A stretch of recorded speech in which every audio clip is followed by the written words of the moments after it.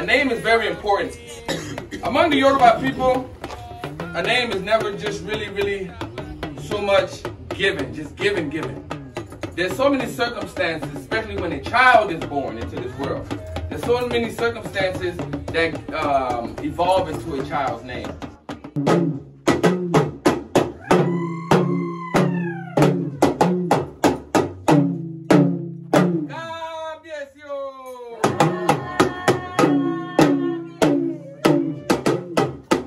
What went on today? Today was my birthing ceremony, essentially. We'll call it a rebirthing ceremony. Yeah. What I was read my birthright and what's supposed to go on throughout my life, and obviously me being 33 years on this earth, I've experienced a number of different things. And the chief priest talked to me about a lot of what I experienced without knowing me. Never met me before, never seen me before a day in his life.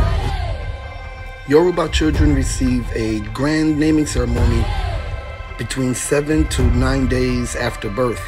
At Oyotunji, the process begins with the Babalawo, who selects the name from the Ifa oracle. Today, many African Americans who wish to return to the culture of their ancestors, they do so by making the pilgrimage to Oyotunji Kingdom and undergo a naming ceremony.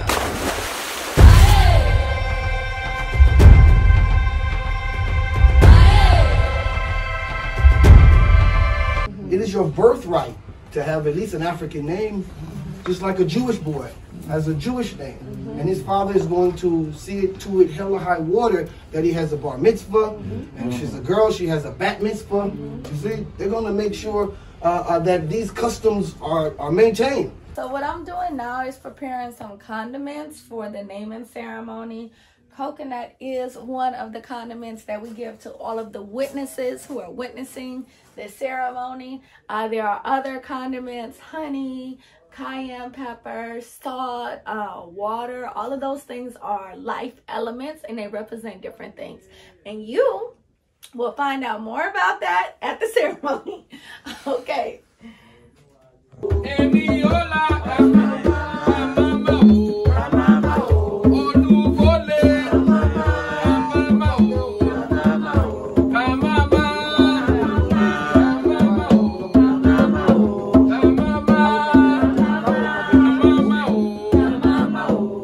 And the most important custom of an African, of course, is your name.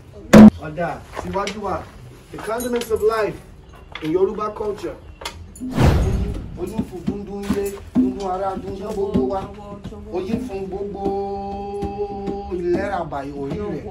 This is honey.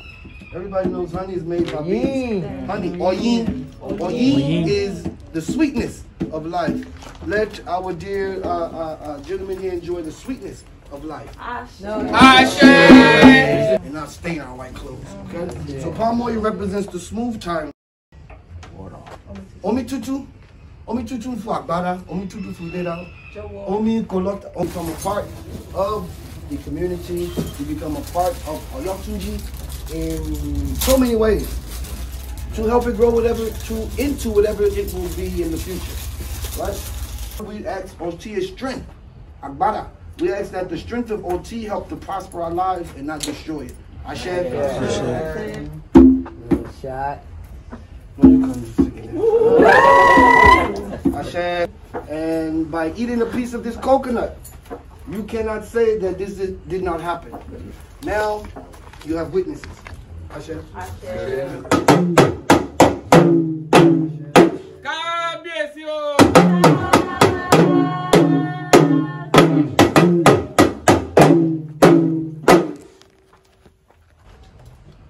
Asoeni, meaning that this is who we have before us today.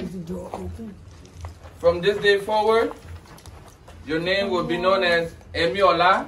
Emiola. Emiola. Emiola. Emiola. Emiola. Loose translation to Emiola, you have a spirit that is very rich. Emiola. Emiola. Your last name?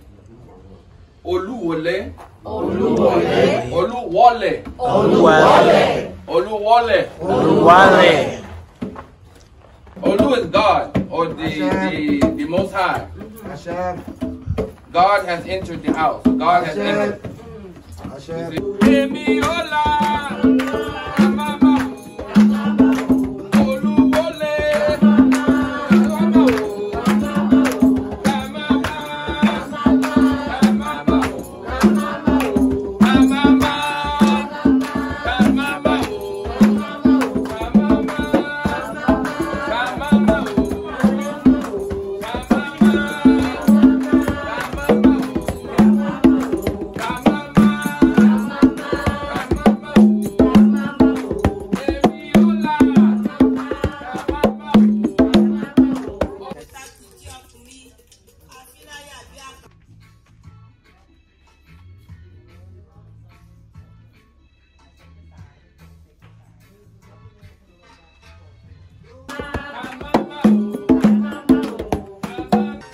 The perspective about the naming ceremony gives the person an opportunity to express their African culture in a way where they name themselves as opposed to what the enslavers gave them.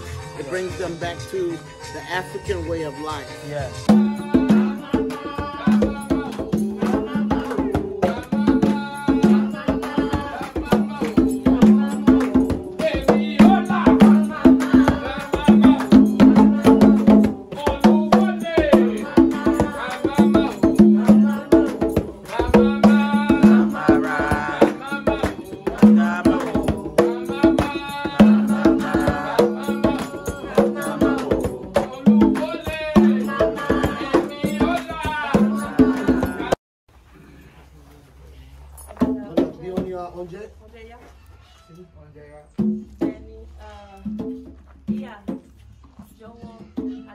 Can you show her?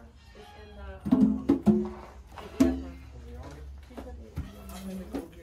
No, yeah, no, the young people. Yeah, can you? It says Adeshina Jowo. Yeah.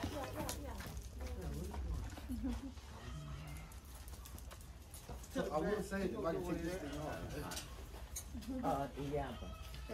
We will say that normally when we have people come to Oyotunji, we have to remind everybody, you become a part of the community. You become part and parcel of the daily necessities, as they say, which is to contribute to the growth of your people, to contribute to the growth of your people. It sounds romantic, however, it's a challenge. It's a challenge. Because now you're dealing with a group of African descendants who are disconnected from their intrinsic culture. And when that happens, things can run amok. Okay, so we always look to remind you that you... At the time, Kabisi will retire for the night. Tumbo Sile, Tumbo Sile, Oba, Tumbo Sile, Tumbo Sile, Oba, Tumbo Sile. Come and join us. Become a part of the community and the African culture so that you can have success in life. That's it. That's what my perspective is. That's it. Well, thank you. Hey, hello there. I will see you later. All right. It was to me it was a blessing for witnessing what I witnessed. And this is my second time here at Onchituchi, so every time I come, I feel like I'm getting more better with my spiritual well-being. And as far as the veneration, I got an opportunity to meet the King, His Royal Majesty, and connect with my people, right? So from an experience standpoint, I would say initially there was nerves, not necessarily a nervousness of negativity, but an anxious nervousness, like I'm here because I'm supposed to be here, but I've never been here, so I don't know what to expect.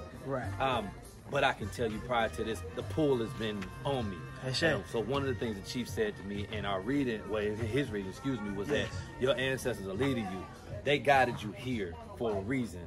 And even when I got blessed, all the items fell in a straight line saying you're on your correct path.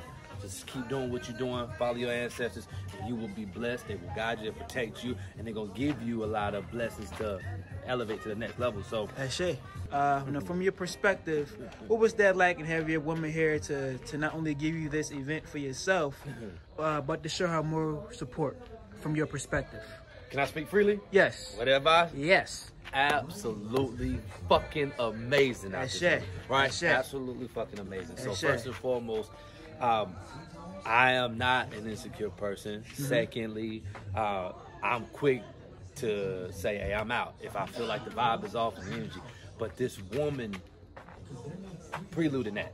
Okay. I didn't come here on my own merit, right? I Right. was brought here. My birthday is next Wednesday. My baby created this environment and this opportunity to say, I'm going to take you somewhere that I know you're going to love without you knowing. So this was a surprise to me. But here I am, and you can see the energy coming off, and you can feel it, hopefully. Shay. In the end, this woman who knows me, we've only known each other for 6, 7, 8 months maybe. But this woman who knows me to the point to know this guy of mine is going to love this, to be blessed and to be brought back to his culture, to be taken to the motherland without physically being taken to the motherland. Like, she transcended me. So to have her here, I can't put it into words, but the only 3 words I say is absolutely fucking amazing. That's my backbone. That's the Bonnie to my Clyde. That's my love. And I don't care if we fight, argue, disagree, whatever. We're going to go through it all together, and it'll be me and her against the world if it has to come to this out. Love that lady. Shay, man.